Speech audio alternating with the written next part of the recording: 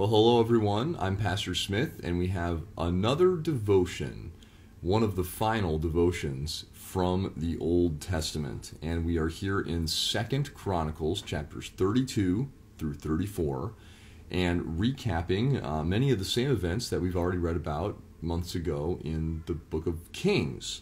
But today, these three particular chapters, talking about three particular kings who reigned in Judah, I see the main theme of repentance. And if we need a little bit of a refresher there on that word repentance, or the word repent, it means literally to turn around. That's the way that sometimes I like to teach it. It's to do a 180, to turn around from away from your sin and to turn back and face God and receive His forgiveness. And so when God tells people to repent, which is a common theme in the scriptures, it is in some ways it's both a command as well as an offer or a promise. The command is, turn away from sin. It's going to destroy you. But then the offer, the promise is, and I will forgive you. I will forgive you. We see this play out with the life of King Hezekiah, who is very prideful, struggles with the sin of pride in his heart. And we see in chapter 32 that this is a big issue for him, but he does humble himself for the pride of his heart, and the Lord relents upon the punishment, the disaster that he was going to send against him and his people. So there it is. There is a repentance leading to forgiveness. Chapter 33 is an extreme example. This is the, really, God, can anybody be saved? Can anybody be forgiven for their sins? King Manasseh, sometimes referred to as like the worst king that Judah or Israel. He's definitely in the running, at least.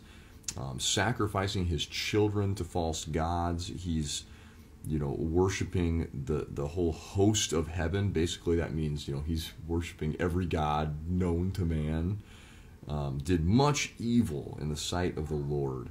And then finally, when his enemies are taking him away, he cries out to God, he repents, and the scriptures say that then he knew the Lord was God. He knew the Lord was God. He repented, and God forgave him. Extreme example of forgiveness that God gives. But there's always that gracious offer waiting for us, waiting for anyone when they turn away from their sin, turn to God. When the Word of God works, that law leading to receiving the gospel. And then finally, King Josiah, he was 8 years old when he became king, and he's a pretty well-known king. But Josiah basically repents on behalf of the whole nation, because under his reign, the law of God, basically the books of Moses are found again, and Josiah leads reforms so that people begin reading God's law, God's will for their lives again. So Josiah leads this repentance for the whole nation, where they go from a nation worshiping many gods, Yahweh just being one of them, just one in the crowd, to now centering their faith and their life upon the one true God who led them out of Egypt and who has been with them all this time. Repentance, and God blesses the nation again. Repentance, it's a big word. It is something that we also are called to do. God commands us to repent, but then also waiting for us is that offer and that promise of forgiveness in Jesus Christ our Lord.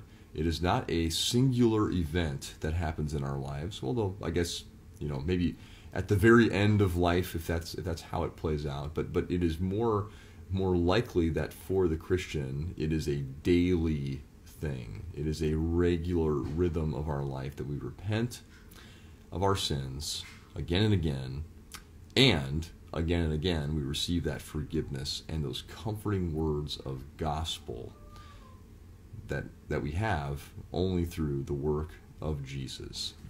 So I hope that this little. I hope that this little devotion here today, finally on Second Chronicles, some of these final chapters, has been encouraging for you, and I pray that God will bless you as you finish up the Old Testament and then go into the New with our Read Scripture Challenge. Blessings on your week.